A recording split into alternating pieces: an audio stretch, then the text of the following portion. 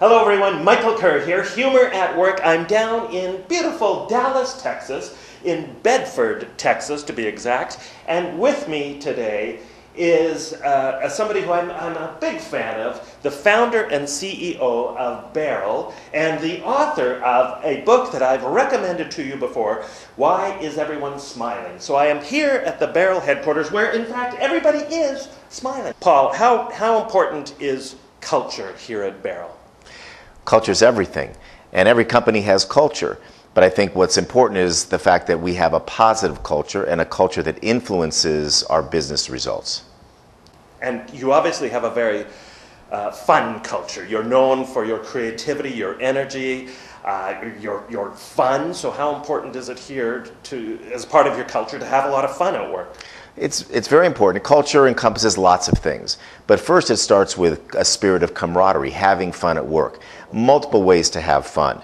But we do everything from dress-up days and crazy hat days to special events where we bring in families into the workplace, to our gong show, crazy videos, everything that we can think of to take a little bit of the stress away from our work. We're in a business, if you strip away everything we do, that's a call center business, a business fraught with a reputation for low morale, high attrition, low margins. And we said, we're not going to be a business like that. We're going to be a business where people get up every day and want to go to work and love what they do. And the first way to do that is to have some levity, create smiles, and make sure people are having fun. And you're a big believer in traditions here, are you not? So you mentioned some of the traditions you do. You have the gong show. You do, and now I know you, even personally, as the CEO, you've done some pretty outrageous things, haven't you? Well, as a leader, we have to get out of our comfort zone. And I'm an introvert by design. And so for me to get out there and participate and do some of these things didn't necessarily come natural. Even me going out and walking around the floor and spending time with people wasn't something that I did all the time. And I knew that I had to get out of my comfort zone. And now we go to all extremes. For example, every year at our holiday party, we do a 10 to 15 minute video where me and the COO and several other people on the staff do something crazy and irreverent just to lighten the load and let everybody know we're just like them. So we have to walk the talk just like everyone else. And it's interesting that you say that, because I get this question a lot from senior managers, executive people who say, but I don't have a natural sort of extroverted personality. I don't have a crazy sense of humor. Yet you've still managed to create this culture here. That's right. And that's something that it doesn't just come from me. It starts with me, and I set the tone. And all I'm doing is empowering and enabling people what they like to do themselves.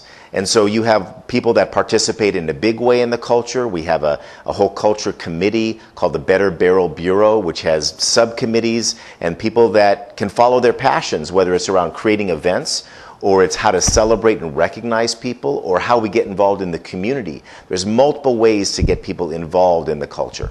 Well, I did dress up once as a matador, and it took me 3 hours to get in that outfit to be prepared for a cover story for Inc. magazine on fun in the workplace. Okay. And so, you know, you just do what you have to do.